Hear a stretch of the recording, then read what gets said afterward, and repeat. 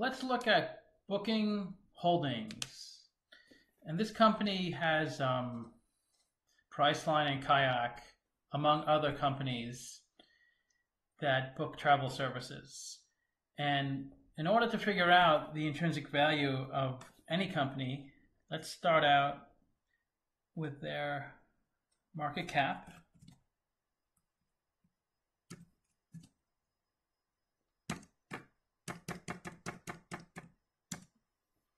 $6.7 billion,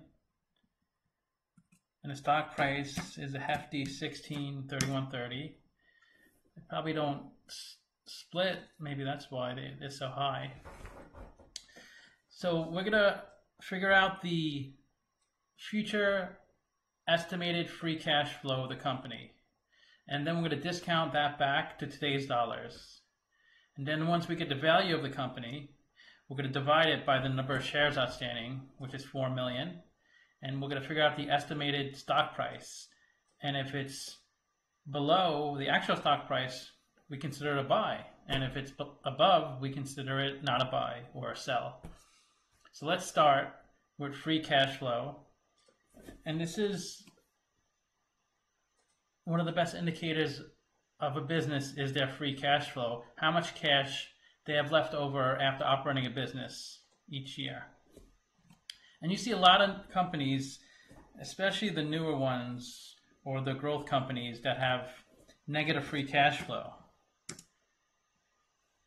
So every year they're going deeper into debt. So you want to see companies with a positive free cash flow like this company. Those are the type of businesses you want to invest in. Let's get the net income for the past 4 years. And let's see the revenue. So they've had some nice jumps in revenue. So this looks like a pretty good stock so far. As you can see, free cash flow, it's pretty consistent between 3.5 and 4.9 billion. But the net income has jumped a lot. Wow, that's a good sign for an investor. And the revenue has also jumped a lot. So everything looks pretty good so far. And my spreadsheet calculated the future free cash flow of the company already. So now we need a discount rate, because every company pays at different terms. So we're going to find the terms for this company. So let's see their interest expense. 266 million. That's the interest they pay on the debt. And now let's see how much debt they have. Current debt, about $1 billion in current debt. And long-term debt. Long-term debt is debt that's due beyond 1 year. So it might be due in like 2 years, 10 years, 20 years. And they pay 3% interest on their debt. But as you know, we need to discount the debt, the effective tax rate, because that interest payments on the debt is a write-off. So income before tax, so 6 billion, and income tax. So the effective tax rate is 18%. That sounds about right. So even though they pay 3.1% on the debt, it actually costs them 2.5%. And now to calculate the cost of equity. So let's find the beta, the volatility of the company. As I suspected, it's pretty low, 1.03. So it pretty much moves with the market. And their cost of equity is 10.23%. So the cost of equity is almost always more than the cost of debt. So you may think, why not just take out all debt instead of selling stock? Because it's cheaper. It is cheaper, but you have to pay interest on the debt. And if you have cash flow problems and you can't pay your interest, you're forced into bankruptcy. Where if you sold stock, you don't have to pay dividends.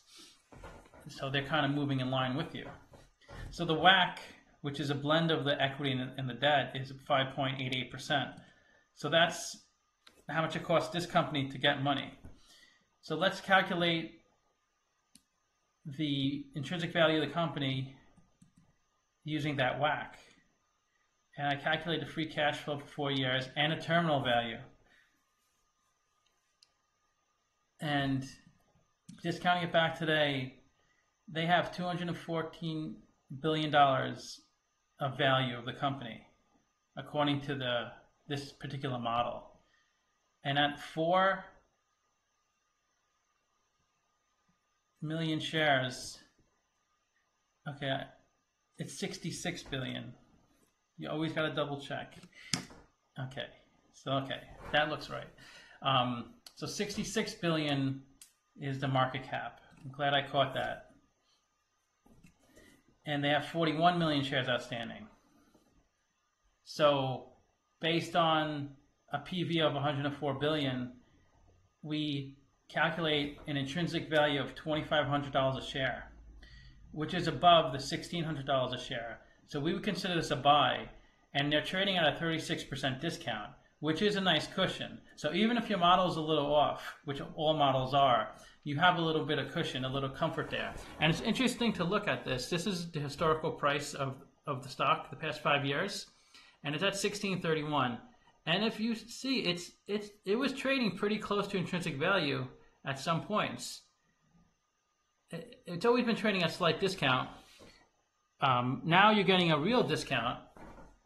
3 months ago, you would have gotten a huge discount in March when everything dropped. But you're still getting a discount. But the discounted cash flow model looks at your financials, your actual financials the past few years.